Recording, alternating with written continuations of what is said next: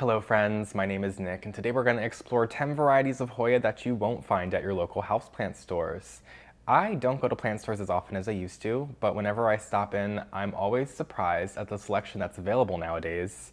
Especially with the Hoyas. I always see a variety of Hoya that I'm like, oh my gosh, I can't believe this is available, not online, in store right in front of me right now. And I'm always trying to stop myself from bringing it home because I have around 50 varieties of Hoya, so I don't need any more, but it's always exciting to bring in some new varieties into your home. That being said, I'm going to share with you some varieties that I've personally never seen in store. Give me some leeway, maybe you've seen a couple of these in store, but I've personally never walked into a houseplant store and seen any of these varieties, so if you're looking to branch out with your Hoya collection, I'm here to help you out today. And these are all plants that are easy enough to get your hands on. Just because you can't find them in store doesn't mean they're difficult to find. You just probably have to look for them online. And in fact, I'm going to let you know where I got every single one of these plants. So if you are looking for it yourself, I can at least push you in the right direction. So, oh my gosh, there's 10 to talk about today. That's kind of a lot. So the first one I want to talk about, oh my god, it's so hard to decide. I literally love them all. Let's talk about the one that's actually sitting on set right now. I didn't want to remove it because it looks so nice. And this is probably one of the ones that I've talked about the most in the last year or so. I just really, really love this Hoya. It's really grown on me. And it's grown well for me. I will say, my past experience with Hoya, some of them will sit stagnant for a couple of years and kind of embarrass me. They make me feel like I'm doing something wrong, and I probably am doing something wrong. But this one's grown very well for me. And in fact, most of the Hoyas I'm talking about today have grown very well for me. And many of my Hoyas are just growing really well for me now that it's the spring season. So I always love the growing season. It's always so exciting. And it always rekindles my joy for indoor gardening when my plants do start waking up after their slumbering season. So this is my Hoya globulosa. It's got some really dynamic leaves. They're very long. They're very specifically shaped. There's a word for this, there's a word name for every single leaf shape. It's usually in the name. Think like Hoya obovata, because the leaves are obovat, I think, and Hoya retusa, the leaves are retuse. You can look this up. I don't want to give you false information, but yeah, a lot of Hoya names do speak about their leaves. So these leaves are probably globulose. Don't quote me on that, but I'm probably not wrong. So this is a really fun Hoya with the leaf shape, the leaf venation. It's very fuzzy, specifically on the bottom. It's just like one of the softest Hoyas I've ever gotten my hands on. Think like Peperomia incana if you grow any peperomias in your home, or you've explored the peperomia selection at your local houseplant store. It's really giving you that vibe. Even if I hold the leaves up close, you can probably see just how fuzzy the entire plant is. Even on the stems, there's a lot of fuzz, although they're not, the stems aren't. They are pretty nice, but the leaves, oh, it's just such a nice sensory experience. I got this one from Steve's Leaves. I do have a commission code with them. If you want to save 15%, you can use code phillyfoliage on stevesleaves.com. I'll also leave that on screen and linked in the description below.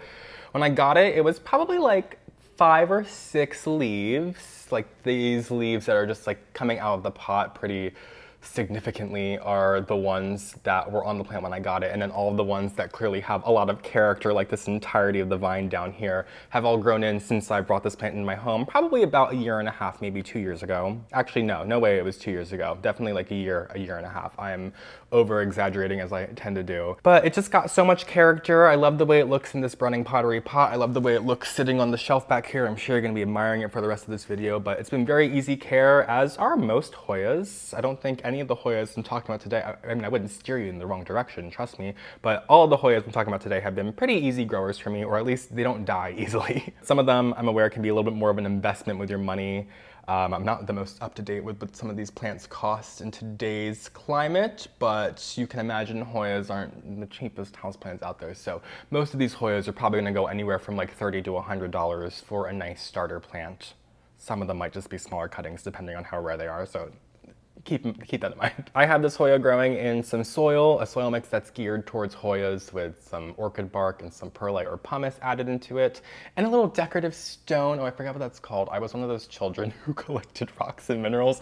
I'm sure that surprises none of you with my addictive personality, but you'll see as we continue this video that I grow my Hoyas in many different methods. This is just one of the ways that I grow my Hoyas, and I don't find the best of luck growing Hoyas in soil, so the fact that this one's been growing so well for me in soil, I think really speaks a lot for it, because I might look at a Hoya like this if I was to see it in a local houseplant store, which like I said, I never have, but I might look at this and think, that looks like it might be requiring a little bit more effort and a little bit extra care that I might not find success with on the first try. I might not want to invest money into it. So I'm happy to report that that's not the case, at least in my own experience. But if I had to pick like a top 5 Hoya list, or if I was doing like a top 5 my favorite Hoyas, I think that one would make the cut at this point.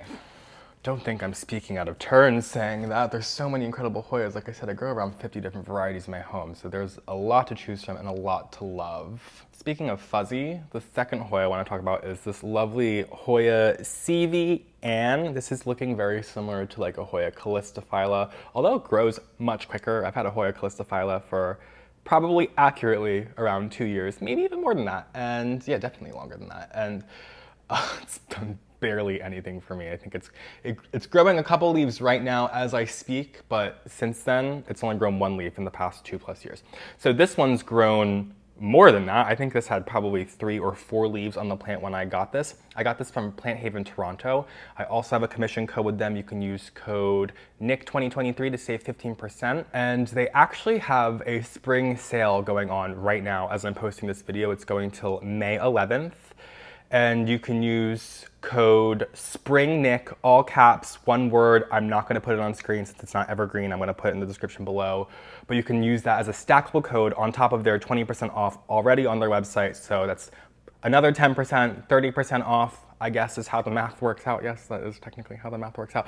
So you can save 30% total on their website if you do use code SPRINGNIC. So if you do want to get some cool Hoyas, highly recommend checking out Plant Haven Toronto. In fact, a couple of the Hoyas that I'm going to be talking about in today's video are going to be from them. And if you are curious, I do have a couple unboxing videos that I've done with them in the past. Anyway, they have some really incredible Hoyas, including this Hoya CV Ann. You can see it's grown this tendril right here. It's got this peduncle on it. You can actually kind of see from how much action's going on. There's also some like sugar crystals coming off of it, but it's tried to bloom probably 3 or 4 times now, and the flowers just have never made it. Maybe it's just putting more energy into this plant. And you can see, speaking of this plant, that I'm growing this one in sphagnum moss. So I received this in sphagnum moss, and you can transfer them into semi-hydro, or you can mount them, or you can put them in soil, but I've been just experimenting with just planting my Hoyas in sphagnum moss, and so far it's been going really, really well. But back to this tendril, it's grown this tendril, and slowly the leaves are coming in. These 2 leaves just grew in most recently. I can see there's some leaf buds on here.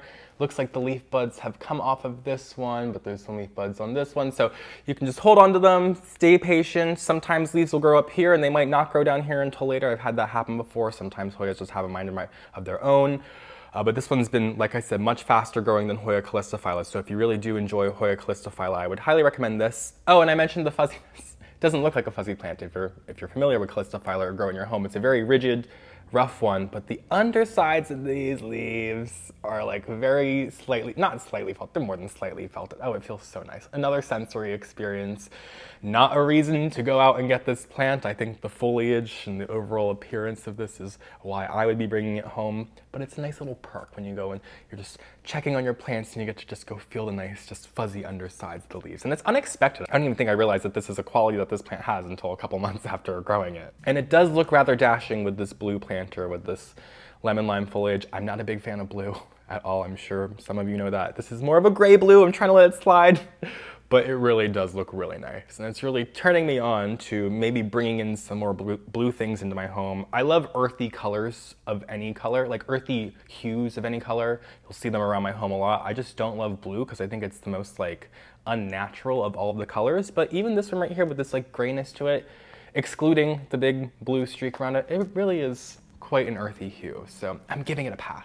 Here's another one that I got from Plant Haven Toronto, actually rather recently. So this is a Hoya stenophylla. This is also one I have just planted right in the sphagnum moss, and it's grown quite a bit for me. I got this in my more recent Plant Haven Toronto unboxing. That must have only been like 2-3 months ago, no more than that. And when I received it, it was just these leaves that were down here, probably like up to here. It grew the leaf that was coming in when I got it, and then it kind of stopped for a moment as it was adjusting to my home, and then now it's just spitting out all of these leaves, and it's just such a fun plant to watch grow.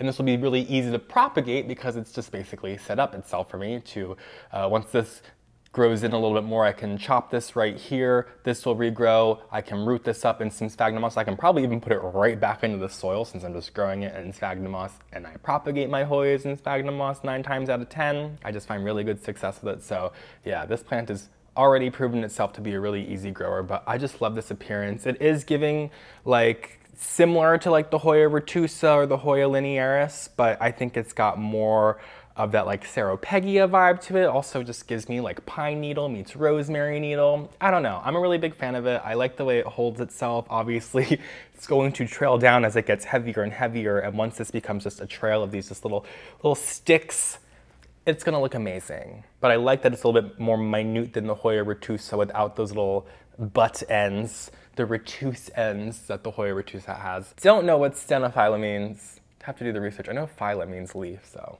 steno means something, but you can tell me in the description. I'll do my own research after this video.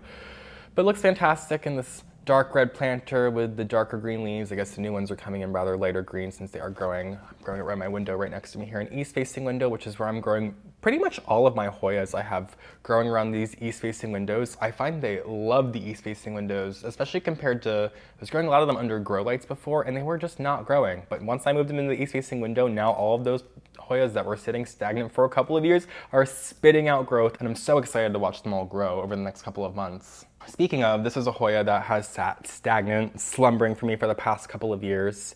This is my Hoya ilagiorum. I got this from Logi's. I did an unboxing a couple years ago, probably like 4 years ago at this point. This tag says 8/29/2019, so I probably got it a couple months after then, I'm assuming. I think this one just really requires a direct sunlight to grow to its fullest potential. In fact, I'm happy it's still alive and hung on to at least a couple of leaves since then. Totally my fault. But now that it's growing near the east-facing window, it's starting to spit out some new growth. So we have this nice new leaf right here and a small leaf that's just coming in right here. Looks like we might have something or other going on in the base of the soil as well, so we will see, but a plant that's probably going to look fantastic in a couple months from now. It's got some decently plain foliage. This is probably one of the least exciting ones that we're going to talk about in today's video. You can just see on the leaves, they got some slight veination to them. They're very waxy. I do always love a nice waxy Hoya. They give me good vibes, but I really just haven't gotten like the full experience of this plant yet because it hasn't really done anything for me. I believe it has red flowers. I don't really know too much about most of my Hoyas. Most of my Hoyas haven't flowered for me, although I'm getting a nice array of flowers around my home. My macrophylla's blooming, my Banyang Noy's up there about to spit out some nice blooms. I should have talked about that one today. Well, I'm not talking about today. Really isn't the most exciting in terms of foliage, and my Hoya multiflora, as always, is always spitting out those shooting star flowers, so I love that. But yeah, it's always exciting when your Hoyas do grow enough that they do give you some nice blooms, so it's not always just about the foliage, it's about the flowers as well. I will happily report back to you on this one's growth. I think in a couple of months, once it spits out a couple more leaves, we're gonna have a really nice looking plant, but I'm a very patient person, as you can imagine, with me holding on to this for 3+ years with it literally doing nothing. I don't treat all of my plants with that kind of grace. Let's talk about this one next. This one, I feel like I've just been learning about it. I had to do some research on this because this was sold to me as a Hoya crassipes. I think it's a Hoya diversifolia, like subspecies or affinity to crassipes.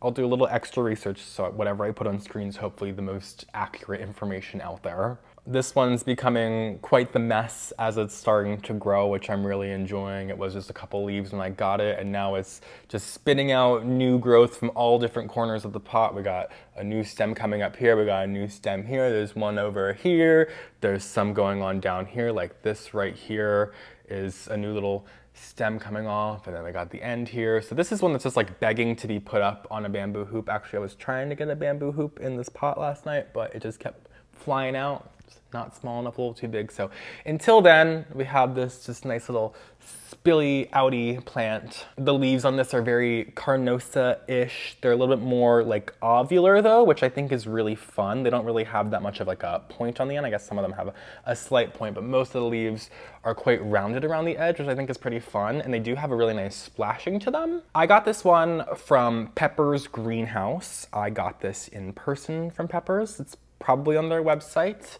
I will let you look it up, but in the grand tradition of Peppers being Peppers and more enigmatic, I'm gonna make you Google it yourself and find it, so it's not gonna be in the description. So have fun with that, but a really nice plant, probably one that newer Hoya enthusiasts might overlook because the foliage really isn't that wild in comparison to others. I think any that give more of a carnosa vibe tend to steer people off, or the pubicalyx vibe, because it's just something that you'll find in every houseplant store and have been able to find for the last 10 years. But I still think that's very exciting. In fact, I love it when plants look like Hoya carnosa and pubicalyx because I think they're like the best Hoyas out there. They're popular for good reason, or common for good reason.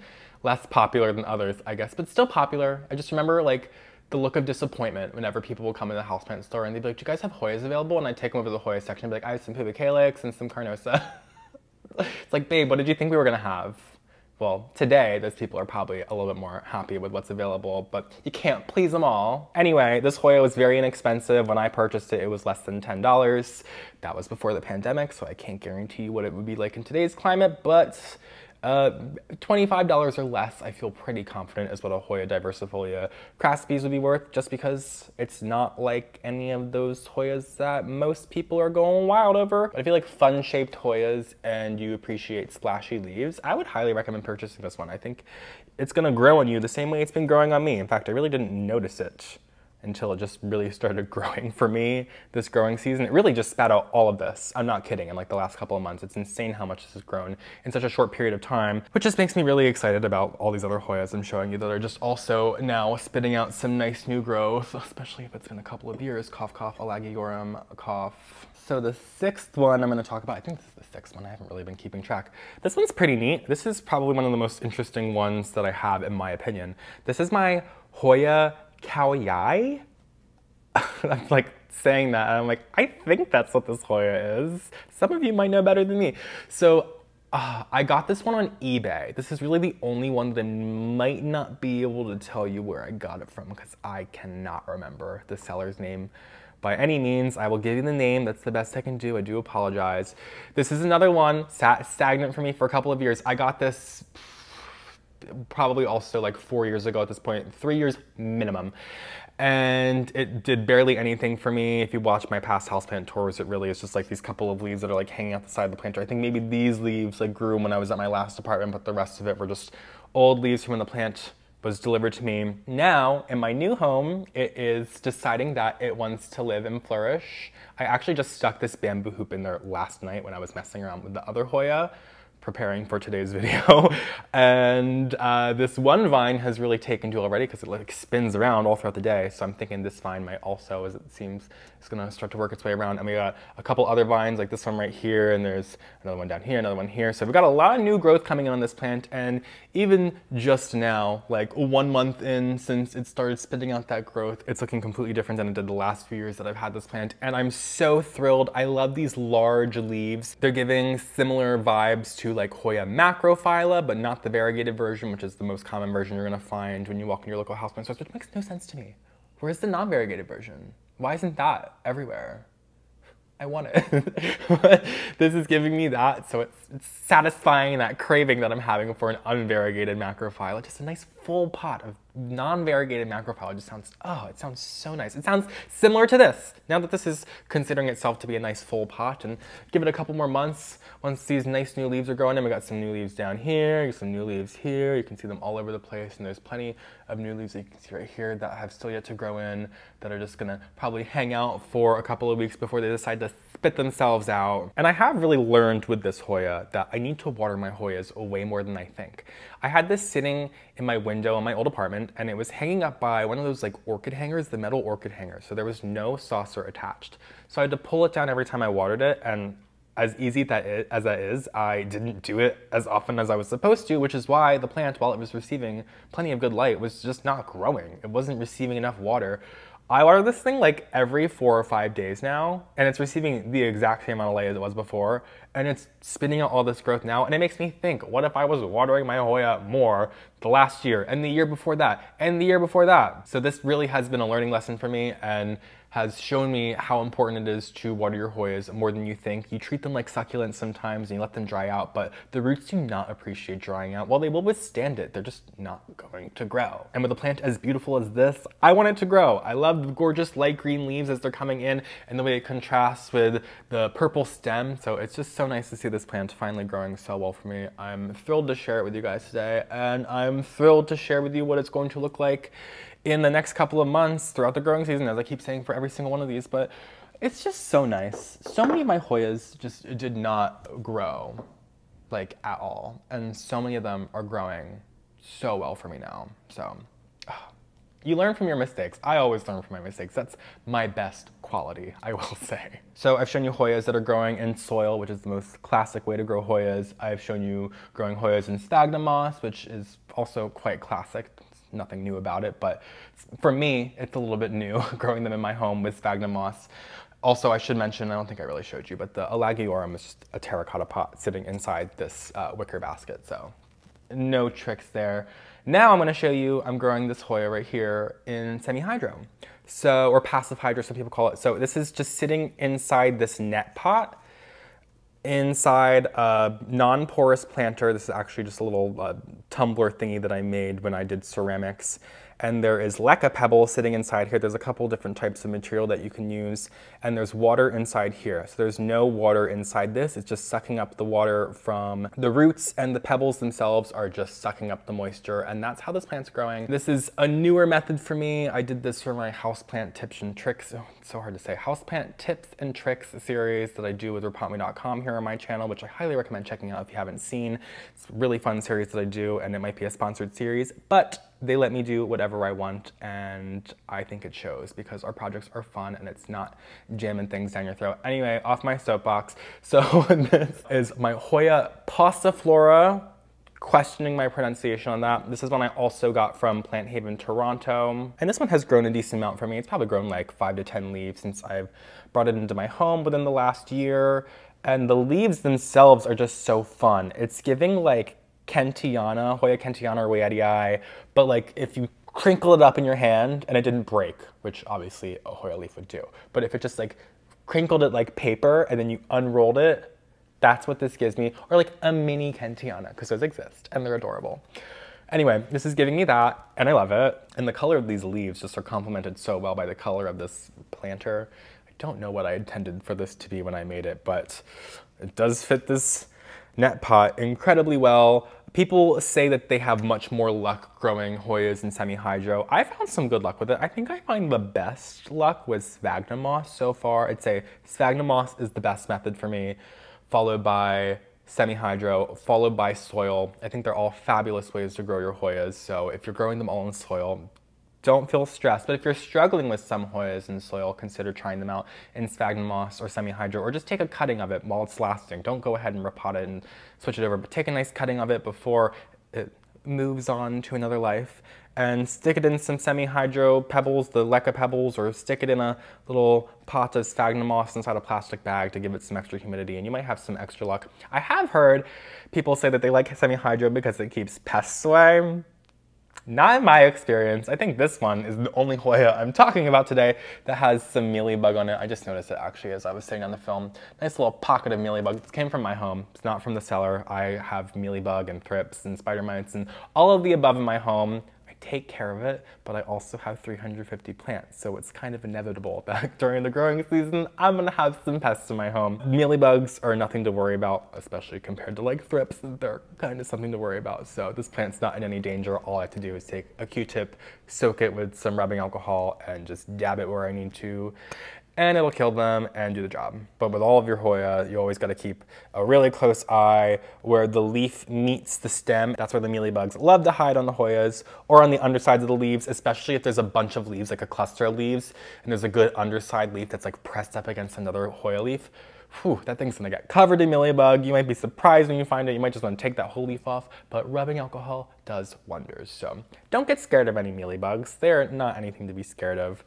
But they are absolutely something you're going to experience if you're growing Hoyas in your home. In fact, I'm sure 9 out of 10 of you already deal with mealybugs if you are watching this as a Hoya collector. But back to this Hoya pauciflora that I'm literally obsessed with. I can't wait to watch this one grow even more. This is another one like the Hoya stenophylla that I'm really excited to see what it's gonna look like when it's just like a full waterfall of plant. Could probably get propagating this. The quicker you propagate your plants, or the sooner you propagate your plants, the sooner you're gonna have more plants to work with, and the sooner those plants can grow into more plants. But I really just love the way this looks. It's just like a big old cluster of a little vine sticking off the side here. It's got a lot of character, and from the way the stem is holding itself up, I think it's gonna take like another foot of stem before it's gonna really hang itself the way that I want it to in my vision, my envisionment. Anyway, fabulous Hoya. I'm super excited for this one to grow. I'm like spine. I think I see some new growth coming in at the base, which is really exciting. Such a cool Hoya. Plant Haven Toronto has some really, really cool Hoyas. Speaking of really cool Hoyas, here's another one from Plant Haven Toronto. This is one of my new favorite Hoyas. I think this would probably be on my top 5 list. And it's just growing for me too, which is very exciting. So this is a Hoya UT-033. I had to really access my prefrontal cortex for that one. So this is giving me Peperomia elongata. Just like I was saying, that one was giving me Peperomia incana, this is giving me Peperomia elongata, and I love Peperomia. Peperomia are one of my favorite plants to collect. Dare I say, I like to collect them a little bit more than Hoya, so obviously I have a soft spot for this one. And I love Peperomia elongata.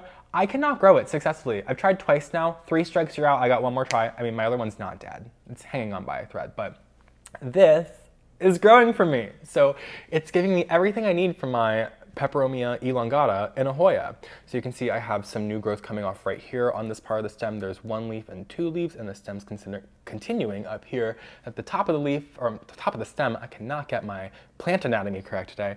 I have this leaf coming up here with a new bit of stem right there, and then actually in the base of the plant, I don't know if you're really gonna be able to see, but in the armpit joints, that's what we're calling it now, of both this leaf and this leaf down here, this leaf set right here, there is new growth coming out. So that's 4 new growth tips. Obviously these 2 are going to be a little bit more active. These 2 might start to jump into action down the line, or if these grow really nicely, I could chop this plant right here, chop this plant right here, have the cutting of this after it settles in. I don't want to cut this right now as these leaves are growing in, or they are going to die very fast. But once they grow in nicely, I have a couple leaves on each stem. Cut this back, cut this back. These will probably shoot into action, propagate 2 new plants.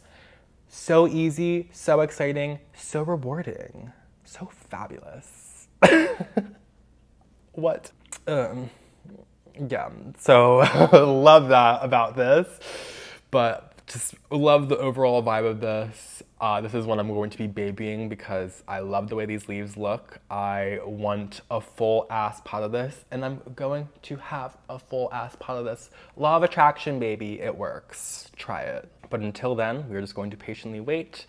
And it's probably only gonna be about another month or so before I can go ahead and start chopping and propping this plant. And like I was saying earlier with the stenophylla, it's just sitting inside this pot as sphagnum moss. And since that's how I would go ahead and propagate it anyway, I could probably just make a little hole and stick the plant cutting in there. Maybe dab it with some rooting hormone to encourage it to grow a little bit better. And before we know it, we are going to have that full ass pot of Hoya UT-033. And it doesn't end there. I actually have one more Hoya that I want to talk about from Plant Haven Toronto today. Don't forget that you can use that code SPRINGNICK to save an extra 10% on top of that 20% up until May 11th. And then now, or after that, if you've already used that code, you can use code, what was it? Nick 2023, that was it. Once again, we'll be on screen, double coding you today. Why not? I don't talk about them often enough, and they're really incredible companies, so I highly recommend checking them out. Also, if you're in Canada, I feel like a lot of the companies I talk about only ship to the United States, but this place ships to Canada and the United States, so loves it. Should have said that at the beginning, but I'm sure with the fact that it's called Plant Haven Toronto, you probably surmised that information. Anyway, this also has like a UT. It may be like accessing my prefrontal cortex once again. Is that the part of the brain? Doesn't matter. I'm a very scatterbrained person, as you can probably tell. This is a UT, I want to say, or Hoya UT. What's coming to my tongue is 152. We'll see if I'm right when it comes on screen. It's also called the Hoya walliniana. Why can't it just be one name? Why do we need both? Anyway, this I know is one of the owners of Plant Haven Toronto's favorite Hoyas. She's probably like me and can't pick a favorite, so has like a couple that she would pick on like her top 5, but I know she loves this Hoya so much because the new growth, if it's getting some good sun stress from some bright sun, so mine's taking an east-facing window, so you can see the new growth that came in most recently has this nice purple sun stressing to it. Normally with Hoyas, you're gonna see some like red sun stressing. Think like the Hoya Sunrise or Hoya Obscura. This is giving purple. I love purple. That's why I put it in this green planter right here. Not only are these green leaves going to complement, this is also from Breading Pottery, but complement this beautiful green planter, but green and purple, aren't they? Is that the color wheel opposites? I did not take art class growing up. I was not that kind of student. I was a music student. I think I did some color complementing, contrasting, whatever it is. love that for me. It sounds like I need to do some research on that, but it just looks so fabulous. I need to find a really good spot for this because I have it in a good spot, but I'm doing some rearranging soon. Let's put it that way. And after I rearrange, I need to make sure this is like front and center, just with the spilling off the front, because I love it, but it still needs to be in bright sunlight. So it'll be sitting right in front of the window, don't you worry.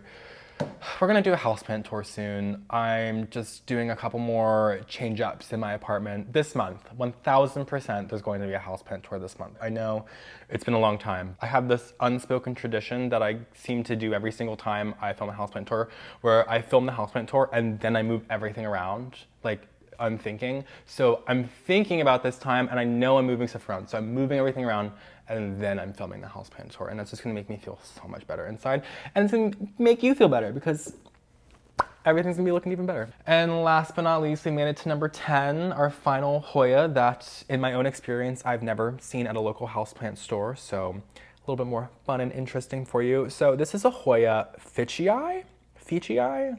Not positive on the pronunciation. I also got this one from Steve's Leaves, and this is still sitting inside its plastic nursery planter. Actually, I haven't repotted it yet because it's growing so well for me.